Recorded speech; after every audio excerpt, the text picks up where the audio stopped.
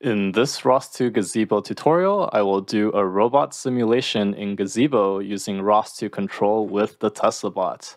I'm going to start off by talking about how to install the Gazebo and ROS2 control packages, go through the package structure, talk about the coordinate frames that you need for your URDF file, go through the changes that you need to make for your CMakeLists and Package.xml file, go over how to display your robot in Gazebo and the different things you need for your launch file, talk about the types of ROS2 controllers, go through the Gazebo and ROS2 control add-ons that you need to put inside your URDF file, go through the control YAML file that you need to set up your control parameters, and finally simulate your robot with the joint publisher. So by the end of this video, we're going to see the TeslaBot doing some air curls.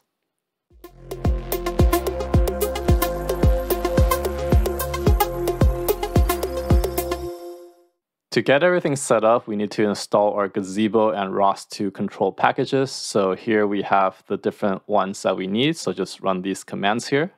Now let's go ahead and create our package. So I made a package using the ROS2 package create command, and this is a general folder structure that we have. So there's a couple of new things that we've added. We added a new config folder.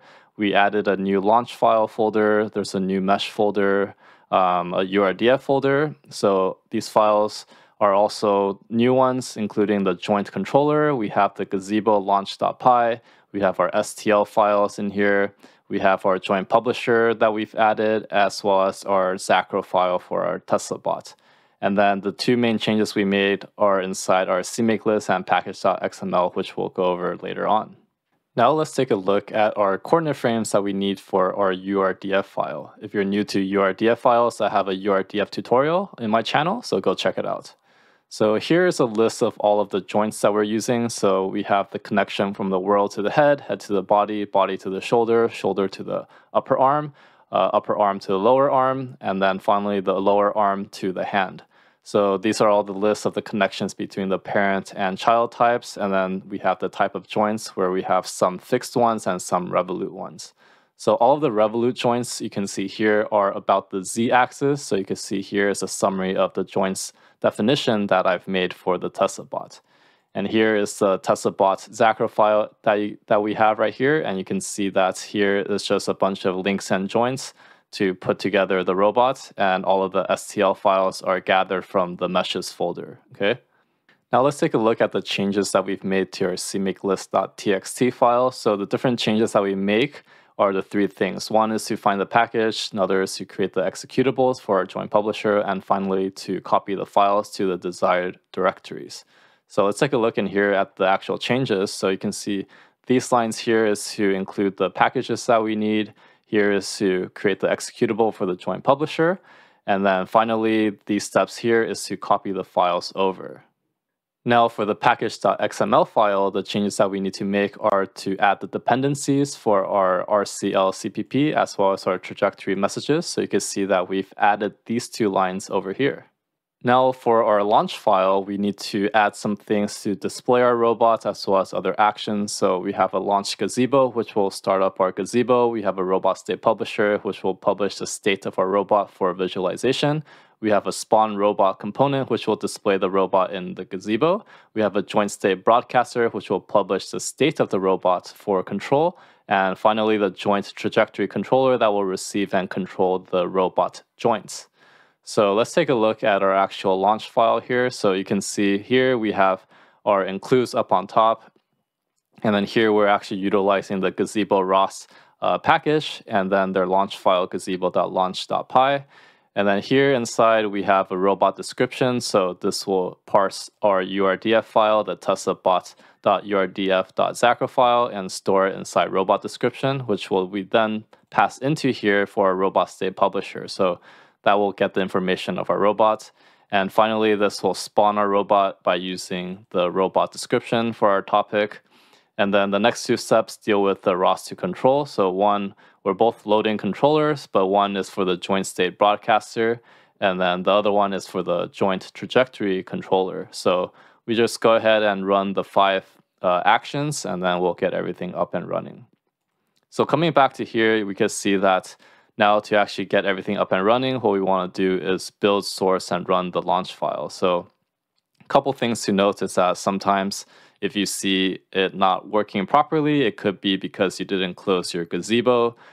So you could actually force start it by running this command down here. So let's go ahead and open up our terminal, and we could just run the command. I've already sourced it, but you can see if I run the command here, gazebo.launch.py, we could see our robot spawn inside Gazebo. So it'll take a minute for it to start up, but you could see right here, we have our robot inside Gazebo, and you could pan it around. You could use your mouse wheel to spin around like I'm doing here. You could zoom in, zoom out with the key, and you can also pan by dragging. Okay, so this is the robot model that we're using, and later on we're going to see us animating it.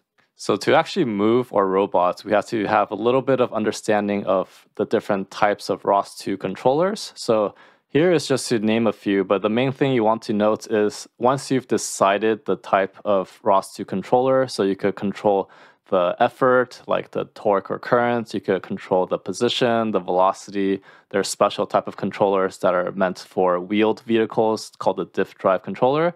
And these are just some of them out there. There's more things like PID control, admittance control, and so on.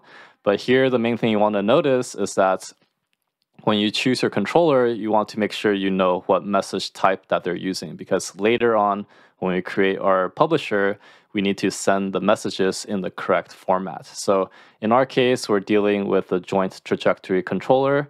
So here it uses a joint trajectory dot message. So this is the type of message that we're using. So later on, we'll take a look at how to actually format it properly.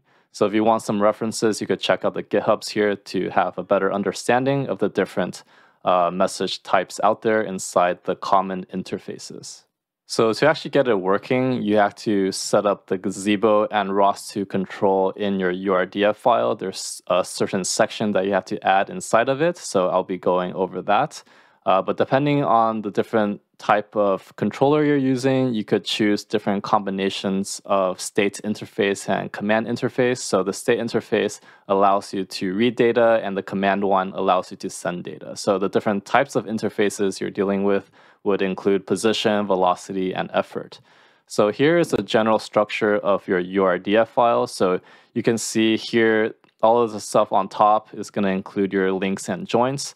And then the key part that we're adding on to our URDF file would be the ROS2 control components. So here we have this part, the plugin that we've added. And then inside of here, you could have the list of your joints. So here we have joint 1, and then you could so on to list your joint 2, 3, and 4, however many you end up having.